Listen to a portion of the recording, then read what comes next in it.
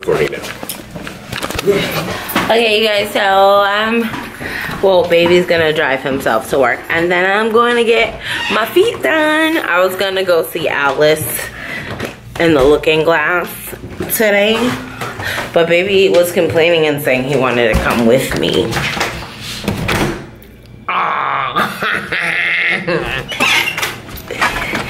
So it's hot out. Reference The Happening. With that scene right there, reference The Happening. The Happening? I don't know what the heck The Happening is, but he said reference. Yeah, I don't even care at the fact that this is on camera. Freaking, what is that dude? What is his name? The one that makes all the terrible movies that supposedly have spins, but the spins are usually retarded. I don't know. M. Night Shyamalan. That's his name. Oh. He made The Happening, and there's one part where the lady, I guess the wind blows, and she just starts like slamming her head against the window. Breaking the window. I've never seen it before. You gonna need it. It's stupid. Is it scary? No, it's an M. Night Shyamalan movie. Nothing he does is scary. Oh, my car is so hot. It's because I'm fat. We know why. Because I like to eat. Alright guys, so I am going to the nail salon to get a pedicure for my feet. I haven't got a pedicure in a while, but I heard this nail salon, they do like hot rocks on your leg. Like, you know, like the rocks and stuff, the hot stones. So I really need it. I stepped on a piece of glass the other day, and so it went into my foot, and it like broke off into my toe. Well, I mean, into my middle of my foot, and so I just got it out today. Because I went to go pull it out, but I had no tweezers, and I cut the glass, and so it stayed in there. So today I like kept pushing at my foot, and this glass shard fell out. So now I'm gonna get my feet done, because I mean my foot hurts like in the middle of it. Like at least it was like a baby piece, it wasn't like too big. But yeah, so Deshaun's at work. I went to, up north you can like cash in your cans or whatever. I went to go cash in my cans at the grocery store. I was gonna buy meat because Deshaun asked for some like steak, like shredded steak for steak and cheeses or whatever.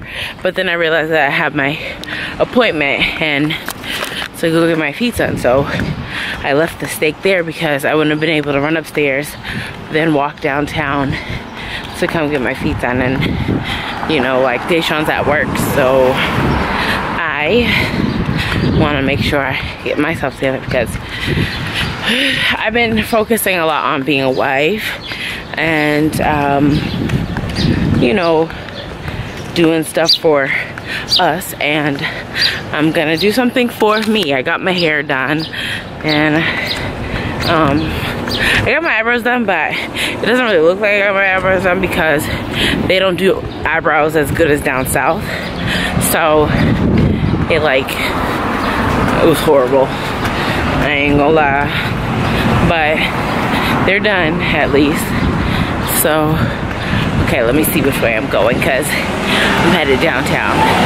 You guys never see me walk, but we live like right near downtown. So I think it's this way. Yeah, it's this way. Whew. Didn't take me that long, I'm not late. Alright, so I'm gonna go get my feet done. Woo-hoo.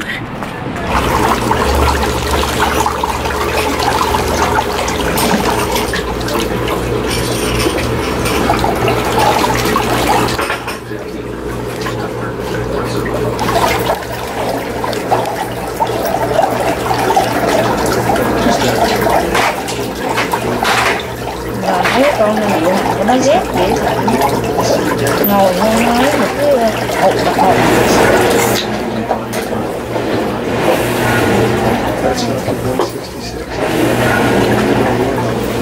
Too long. Too long left. Oh yeah, so much better, you guys. My feet looked crazy, but now they're sexy.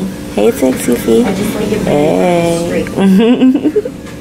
Alright, so I just got done with my feet, and I'm probably gonna go see a movie. I'm hungry. I set some steaks out for dinner tomorrow, for tonight, for when Boops gets home and whatnot. So I'm gonna cook some steak. I don't know what I'm gonna cook with the steak, but we'll make it work. So yeah, I'm gonna go see a movie now. Alright, so I didn't record, but I went to a sushi bar. And now I'm on my way to Target. And I think me and Boop might go see the new Alice in Wonderland as soon as he gets off. But it all depends on him and what he wants to do when we get off. When he gets off, I am on my way to Target. So where we live is a studio apartment where Boops is living, and me and Boops are living. So it's just like a room and then a kitchen with like, I have like a hot plate and all that stuff. So it's so different from my condo when we were in Florida, or when I was in Florida. So make a long story short, we are moving. So on Monday, we are going to look at an apartment. It's a 1-bedroom apartment with a living room, eating kitchen, and so it's bigger than what we are. And it's around the same amount of rent as he's paying now, so it's good because the town we live in is really, really expensive. Like for a 1-bedroom, it can get up to like $2,000, so it's crazy here. But where Boops has his job, he doesn't have a car yet and all this other stuff, so I got all new furniture and stuff down in Florida. So what's happening now is we're moving. So in the process of that, just like getting new stuff in Florida, we have to get new stuff in Massachusetts. So because where he lives, it was a studio place furnished. So we basically, like, I just bought a microwave for where we live, brand new, and toaster oven, brand new. So a whole bunch of the stuff that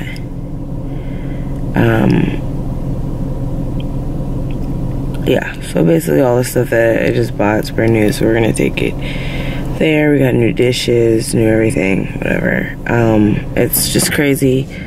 I'm just really trying to figure out what God is doing, because you know, I don't know how long we're gonna be here for, and yeah, I really don't know how long we're gonna be here, but God is moving us, so please pray for us during our transition and our move that we're going through. We gotta buy a bed, so it's getting really expensive. It's getting so expensive, honestly. You know, because, you know, for me, I've been trying to pay off my credit cards and my bills and stuff like that, but it just keeps coming more and more and more. But the way that, you know, life is working out, we have to move, because where he lives, there's only supposed to be one person living there, and so they are kicking us out. Yeah, they're kicking us out because there's 2 people living there, and it's not like my husband is gonna be like, oh, okay, well,